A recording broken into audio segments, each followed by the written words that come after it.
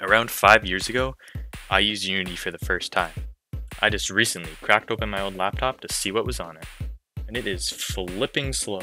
In the past 5 years, I've created so many projects, many of them unfinished, but all of them learning experiences. Many of these games have only been seen by my own eyes, but in this video, I'm going to be sharing with you so you can get your own ideas and inspiration from them. So, like I said, about 5 years ago, I started using Unity for the first time.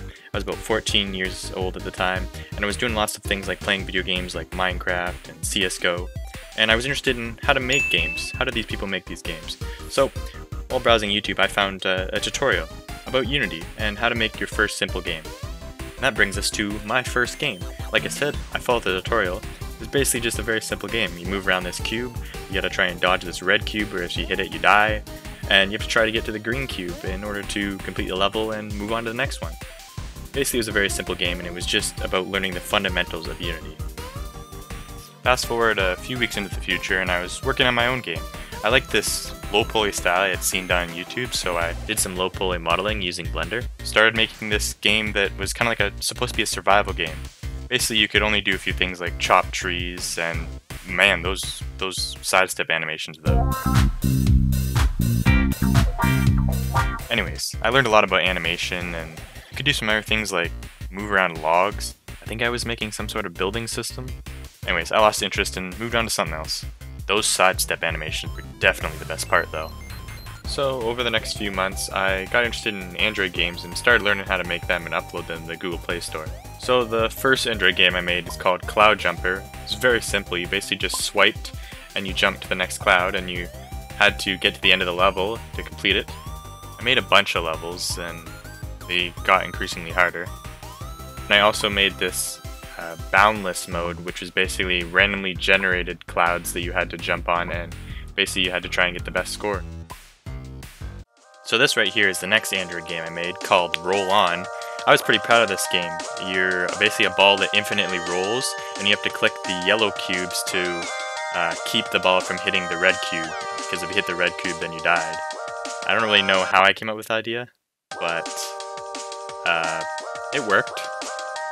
Moving on to the next Android game I made. This one was called Mad Hops, and I remember I made this around Easter.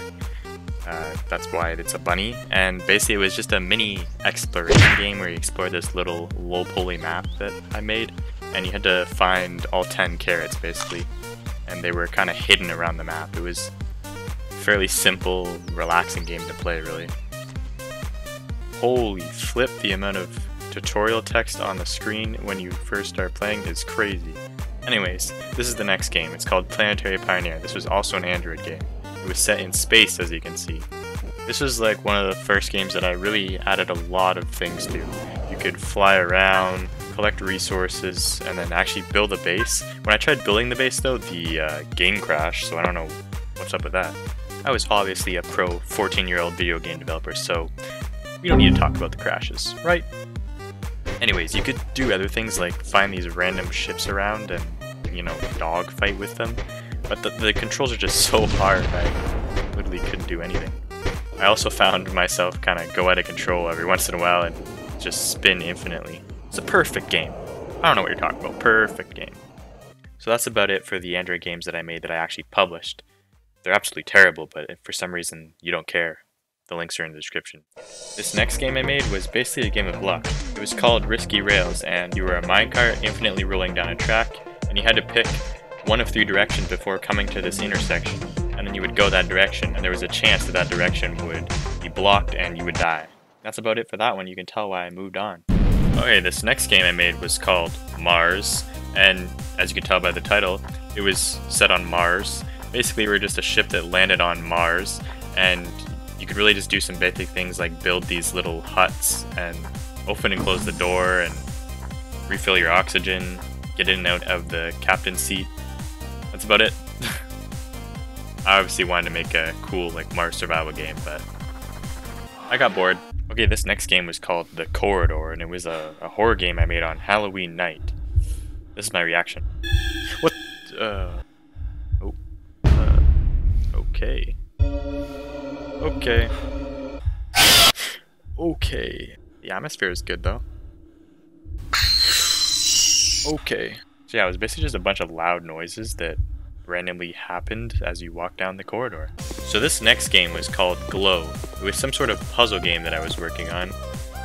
I'm not gonna lie, it took me like 10 minutes just to solve the first puzzle, but you basically had to like hit these glowy balls against these cubes to try and get all of them the same color, and then eventually I figured out how to do it using this clue that was on the wall, and it moved me on to the next stage. But the next stage was kind of weird, it seemed like it wasn't even finished, so I don't really know what I was doing in this game. All I know is that the glow effect seemed to be the thing. It was pretty cool. This one was called Think Time. This was a shooter game where you had to complete a level, but you had this special ability where you could slow down time. You basically had to kill these BB-8 looking robots to complete the level and move on to the next one. I completed the first level, but then I moved on to the next one and there didn't seem to be any enemies, like it wasn't completed. And then I played another level which seemed to have tons of enemies and it was actually pretty hard, I couldn't beat it. Anyways, that was Think Time, let's move on. Okay, this next project was actually one of my bigger ones. I was trying to make a full real-time strategy game. I actually made a YouTube series on me making this, but there was essentially a few things that I actually finished, collecting resources from berry bushes and trees, and then you could build houses, and these houses could build more villagers. And then I think the last thing I added was the barracks, and the barracks could make these military units, but I never actually added fighting or really added anything else. I realized that this project was way bigger than I could handle at the time. But nonetheless, I learned a lot. I had a lot of fun modeling all these low-poly buildings and foliage, and I thought the map looked cool in general. But it was just a big learning experience, and I moved on to something else. Okay, so this next one was called Cardboard Zombies. It was an Android game that was made for Google VR. It was basically a wave-based shooter game where you had to shoot the zombies that were basically coming at you. And eventually they got to you and you died. And you're basically just supposed to try and beat your high score. And every time you killed the zombies, you collected this cardboard, which you could use to buy more weapons. I don't really know why I stopped working on this. I think it was just my code was getting really messy, so I got lazy and didn't want to work on it. This game was called Soaring with the Ancients. I made this for Ludum Dare 36, a 48-hour game design challenge. It was basically just an exploration game where you had to find all 5 of these locations in this map, but the controls and flying mechanics were terrible. I don't think I knew how to properly program flying. So I found myself places like underneath the map or in the middle of nowhere and I had no clue where it was. So I could definitely see why I didn't win the competition. But honestly, going underneath the map was flipping cool. This next game I worked on for almost over a year. This was my multiplayer FPS game. I got interested in kind of learning how to network using Unity, so I wanted to play with my friends and make games that my friends could play with me. So like I said, it was a first-person shooter. You could basically shoot each other and try and get the most kills. There were 3 different maps. One was like a forest map, the other one was like an arena, and the third one was like a bank robbery map. I really worked on this game a lot, like I said, a whole year, because multiplayer takes a long time to implement properly. This here is one of the game modes I was working on. It was like a attack and defend game mode, so one team was the cops that were like breaching this building that the bad guys were in. It was kind of cool. You could like blow open walls and breach in doors and even blow open a hatch on the roof. I thought it was pretty cool. But like a lot of my other games, this game got really complicated and the code also started getting pretty messy. So I decided to move on to other stuff because it was taking up a lot of time. So almost a year later I started working on this game. It was called Cuboidal Drift. This was supposed to be another Android game. It was basically a level-based game where you had to get to the end of the level without getting hit by spikes or pistons or just falling off the level. The main goal of the game was to beat your best time on every level. I also worked on a multiplayer feature so you could play with your friends and other people with Android devices. This game is actually pretty polished and I would say it was ready to release at least an initial version, so I don't really know why I didn't. I think I just didn't get around to it, which is kind of unfortunate because it's basically a finished game. This is Cat Owner Simulator. Me and my team made this game for the Northern Game Design Challenge that was hosted in my local city, It was basically a 48-hour game making challenge. And the theme that was given to us was a simulation game that involved cats, so Cat Owner Simulator. The purpose of the game was you were a cat owner and you had to take care of your cats, so you had to feed them, clean their litter box, make sure they had something to drink, and you earned money by selling cat photos. And man, you could get a lot of cats. Anyways, it was kind of a joke. We ended up getting the top 5 position though in the competition, so that was cool. Exactly 1 year later, me and my team participated in the next Northern Game Design Challenge, and we created a game called Rogue Robot. The theme of the game jam was You Are the Villain, so we created this construction robot that was essentially a villain to the people, but he thought that he was saving the world from the pollution that the people are making. But anyways, the people thought he was a villain, so they sent the police after him and the military, and you basically had to control the robot and destroy the city that was polluting the world without getting hit by the police or military vehicles that were chasing after you. The more damage you did to the city, the higher score you got.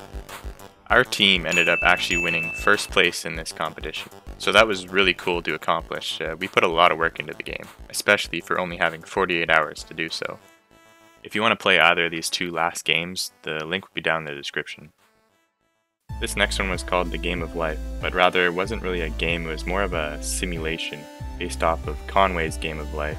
It was basically a simulation of an ecosystem interacting with each other, so fire burned trees grew on grass, sheep ate grass, and sheep died from fire and lack of grass. This was a project for school, but I thought it was just mesmerizing to watch the simulation happen and see if fire would actually burn everything or if trees would completely grow. It's kind of interesting. Okay, this is the last project I worked on, I think. It was an autonomous vehicle simulation. Basically, I was trying to make this vehicle be able to drive autonomously using raycasts to sense where the lines were on the road and where other cars were and where oncoming intersections were.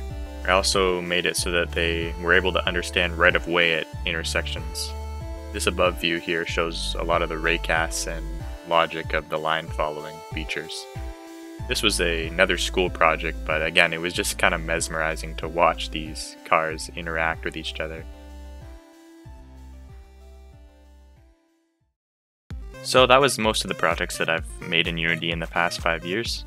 Many of them stay unfinished, but all of them were learning experiences.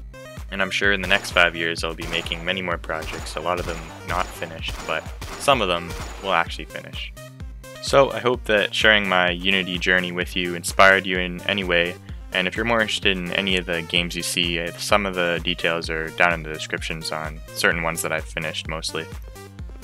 But until next time, thank you for watching this video. I hope you enjoyed it. See you later.